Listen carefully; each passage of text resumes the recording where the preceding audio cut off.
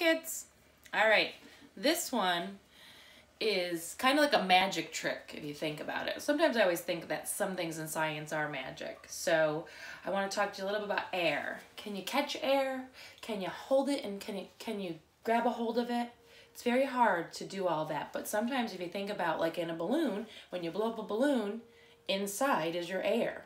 Well, we do know through some scientific qualities that air does take up space, and so here's proof that it takes up space. So I'm going to take a normal glass, I'm going to take a dry paper towel, okay? I'm going to put the paper towel in the glass, okay? And then I'm going to turn this. It's important when your paper towel is in there that it stays. I have a sink full of water, and basically I'm just going to push this in the sink.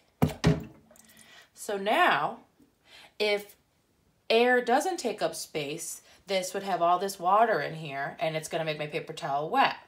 If air was caught inside the cup, then when I pick my glass up straight up, my paper towel is going to be dry. So let's take a look.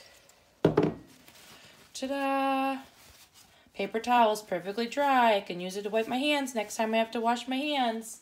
So that's an easy one for you to try at home. So try that one, and this is talking about air, how to catch air. All right, till next time.